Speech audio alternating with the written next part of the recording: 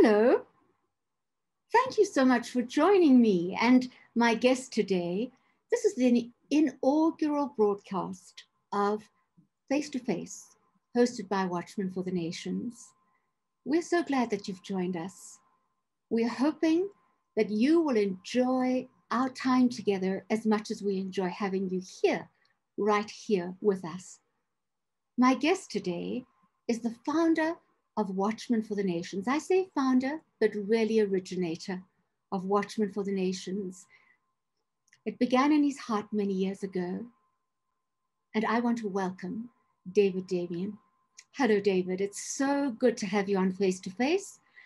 And my first question to you is, how are you doing today? Hi, Lauren. It's so good to be here. And my day is very good. And I'm so excited for this season that we're entering in. But just one thing is that actually, I'm not the real founder of Watchmen for the Nations. It was Pastor Bob Birch from Canada that gathered a group of people. And I was part of that. And he wanted to look for a name for this group that will stand on guard. And knowing his gift and knowing his calling as a real giant, as a real ambassador of intercession, I came up with the verse from Isaiah 62, on your walls, I have appointed watchmen. And actually, I mentioned to Pastor Bob, this is your call as you have been praying for this nation for many, many, many, many years. And we called it Watchmen for the Nation. And then really when it's very interesting, we're entering into the history of the foundation of this movement. And then Pastor Gideon was there, came in, and I'm from Egypt, Pastor Gideon's from China, and others from different countries. So I said to Pastor Bob, we need to look at the name because it's not really Watchman for the nation, but it's actually Watchman for the nations, because many of us carry nations in our heart. And he said, but it's already sent to be registered. So they said, let me check. So they sent to the registering office, and it was amazing when our person contacted them. And they said, it's amazing that you're calling now because I have the file on my desk. She said, can we just do a change of name from Watchman for the Nation to Watchman for the Nations? So he said, can you please rewrite it and sign it and send it to me right away? We did it and it went through. So I'm in debt to the founder for this big movement. And he is a man of prayer, a man of humility, and a man of heart that the Lord used in Canada, and he adopted me as a spiritual son, and we traveled together. So, and Pastor Gideon joined later, and we really connected heart to heart. And then the movement began, and now it's everywhere almost. And David, when you began, was it not your desire was not to have a conference, as I recall? Is that That's so, true. or how did it? What was in your heart? It started as a prayer movement, and then that was in the beginning, and then there was a prophetic voice that came through Pastor Emil, and he met with us as a Watchman team. He is a prophet from Egypt, and really I had an encounter with him years before, and I really came to trust him. So he came to our team, and then suddenly he looked at me and he said, there is a gathering. At this time, we didn't know the word gathering. It was not a common name. But he said, there's a conference that will be done next year, and you have 2 months to plan it. And that's the time when really in my heart, I didn't really feel I want to do another conference, because in my heart was not about another conference.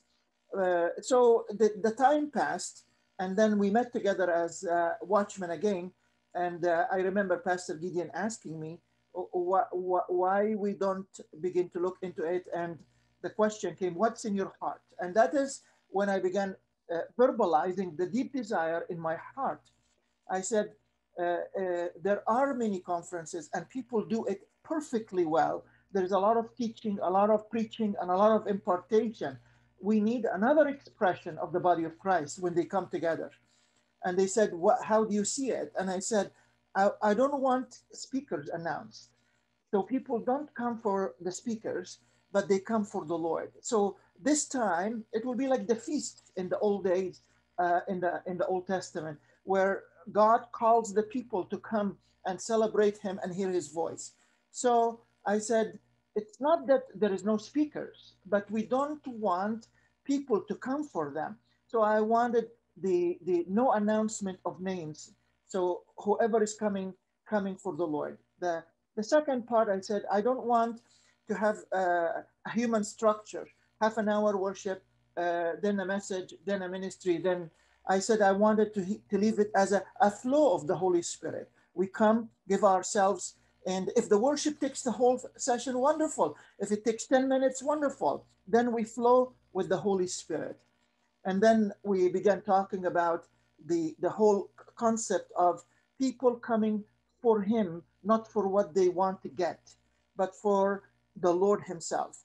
And when the Lord is pleased, when we come together for Him, when He's pleased, He blesses the people. We are always blessed when His heart is satisfied.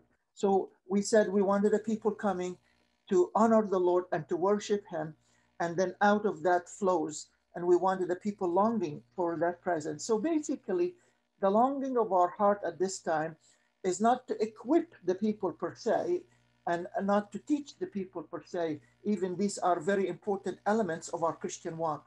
But we wanted a people that will come to adore the Lord and let the Lord do what He wants. It's like preparing a dwelling place for the presence of God. And that was the longing and the heart of the gatherings from its start. The first one was in Whistler, British Columbia, Canada. And from there, now we are different cultures, different nations that we have gone through. It's an amazing thing, David, that in my association with Watchmen for the Nations and yourself, the ethos has never changed. It has still been always just meeting with the Lord, and He leads and He guides. And it's extraordinary, this whole thing about no agenda, which is absolutely, for me, the most amazing thing, that the Holy Spirit is actually good at running His own meetings. He can do it.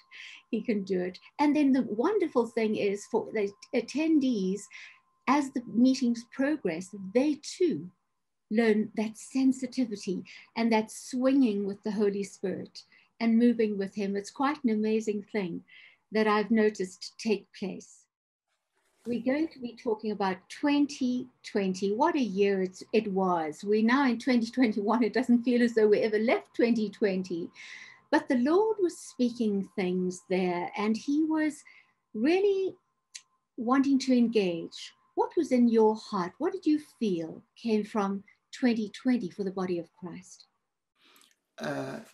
Well, thank you, Lauren, for this time, and I'm really enjoying our talk together.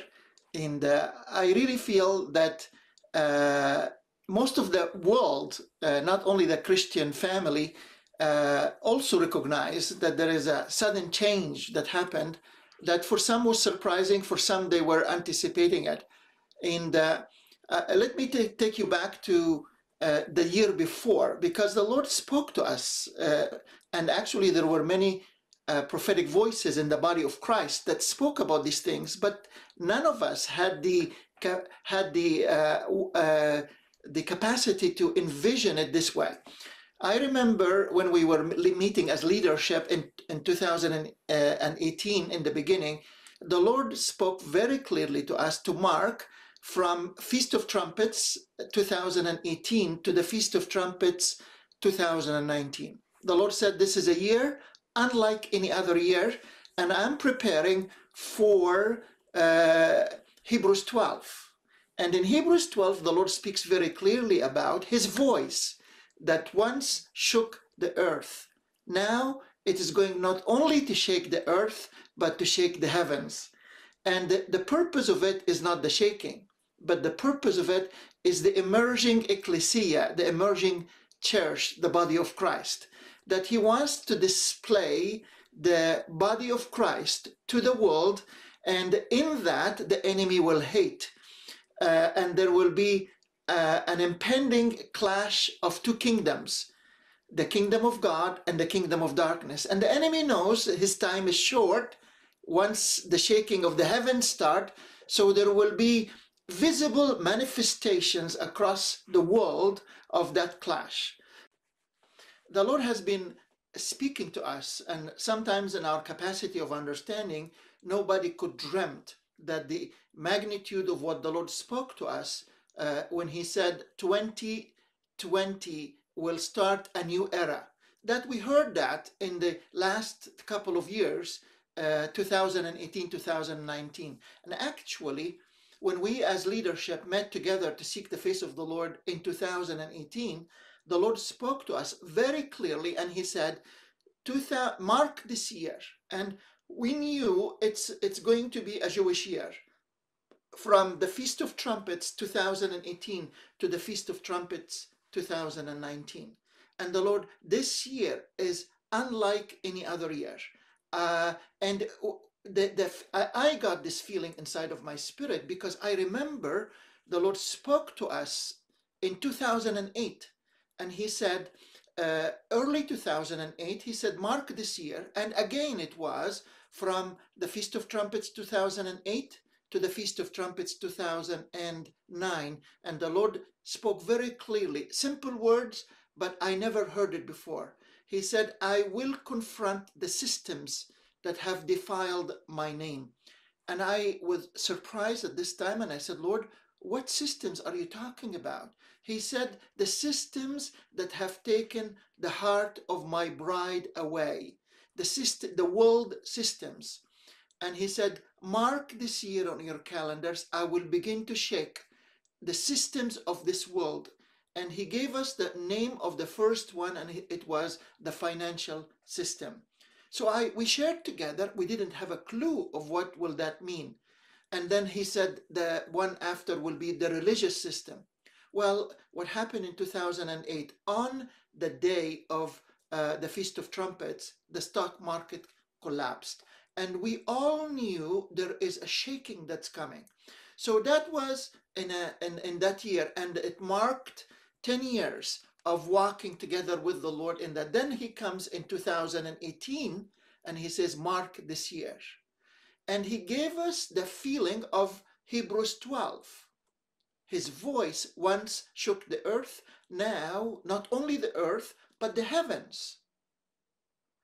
And the focus was not about the shaking, but the focus was about, I have been preparing my bride, my body, for a spiritual authority that I'm about to release. I'm about to display my kingdom on earth as it is in heaven, and the enemy will not be happy with that. So the enemy, knowing his time is short, he's going to unleash his anger and his attack, and it will be a clash of the kingdoms. But be at peace, because don't be afraid, you little flock, because the Father is pleased to give you the kingdom. So when the Lord spoke to us about this, we felt that this time it's going to be a shaking in the heavenlies. In Hebrews 12, it speaks about the heavens shaking, which I understood it as the power supply, the spiritual powers in the heavenlies that reinforce the systems of this world. So as the Lord began speaking to us, there was something very interesting happened in this year. There was always, whenever we met, there was always a roar. There was always a trumpet blast. It was so shocking that sometimes it came out of nowhere. The whole arena, hundreds of people will begin to go into a roar or a shout. And I was really surprised, because after it was in France, it was in Malaysia, it was in Korea, it was in China, it was everywhere we went. And I asked the Lord at this time, and the Lord, what is that? I said to him. He said, he gave me Amos 3 verse 8. The lion has roared, who but not fear? So I felt as if the Lord is preparing by a roar through his body. So when the lion roar, the body echoes that and releases that. So as we continued, the Lord began speaking about a day. He said, there is a day coming when I want the whole global body of Christ, the global family, a representation to release that roar in the airwaves. And as we continued to seek the Lord spoke to us about the Feast of Trumpets 2019. And it was September 30th. We had a global gathering and we called it the Global Feast of Trumpets. And we released the trumpet blast and the roar and the shofar sound from all over the world.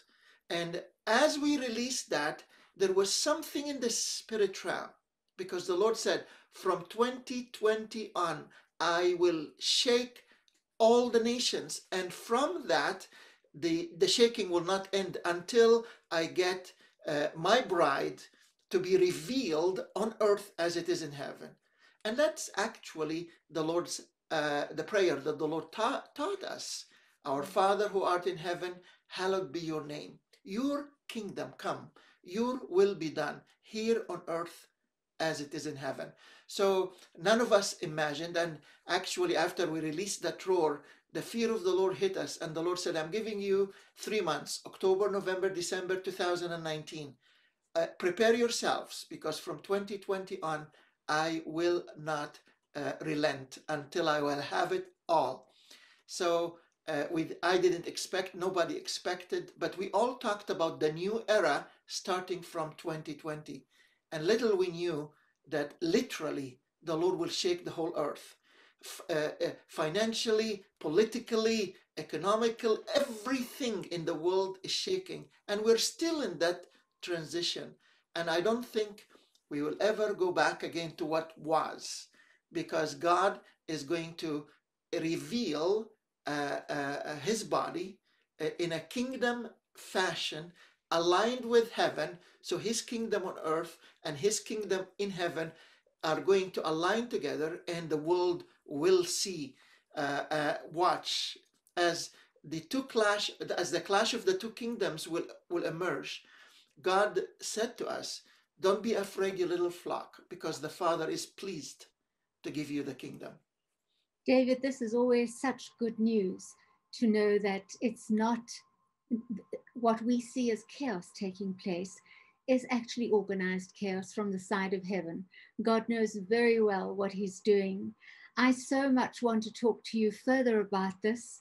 I think we have run out of time at this time, but I'm going to ask if the next time we come together, if we can pick this up and really talk about how the body of Christ can prepare herself and how she can be part of this emerging ecclesia that God so desires for his bride at this time.